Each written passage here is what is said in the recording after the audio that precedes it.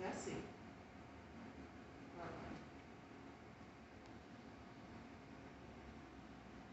Is this the seamstress?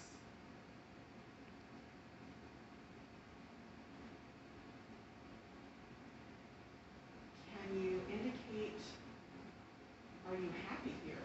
Can you wave at the camera if you're happy to be here?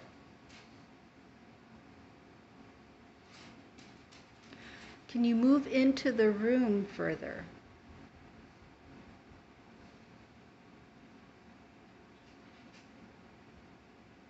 Can you stand in front of Brandy instead of in front of the door? Should I move out of the way? We'll give it a try. I'm gonna just step to the side. Come on, Patroclus. Ooh, I got one for Patroclus this time. Okay, she's out of the doorway. There should be plenty of room for you to move around now. So if you would like to move around, you may.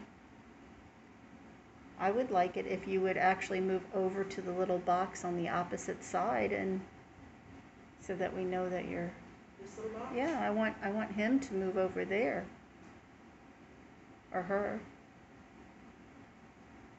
Our friend. Our new friend.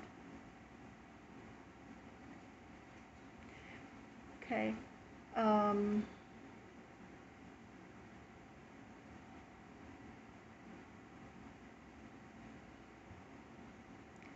Brandy, if you come inside and then stand in front of this. Over here. Yeah. Come on, Patroclus. Oop, that made him move a little bit. Do you feel an energy or... Oh, we're missing him now. I don't know if he went behind you or if you... I was wondering if the doorknob is cold. Yes. Okay, because he was just kind of like leaning on the doorknob the whole time. So why don't you now move over in front of the box. Come on, Patroclus. Patroclus. I think Now he's still fine. looking out the door. Yeah, and I have nothing. Mr. Rutland, if that's you, can you come back to the doorway, please? That was exciting. Did it come back? No, I'm just saying that was exciting. That was really good. If this is our caretaker, our janitor, or security guy, can you come back to the door, please? I have a silly, silly idea. Okay. Go back to the door, but turn your back to me.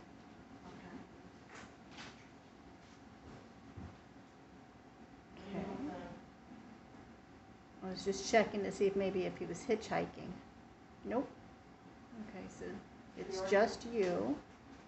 That's Okay. you. Okay, and then... Bessie, if you're here, can you come in, please? Is this our seamstress?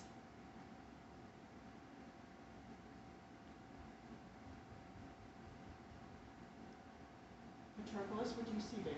Anything? And it's interesting because when I bring Patroclus here, he always looks that diagonal. Now, it could very well be in his little puggy mind that he is trying to get to the best location.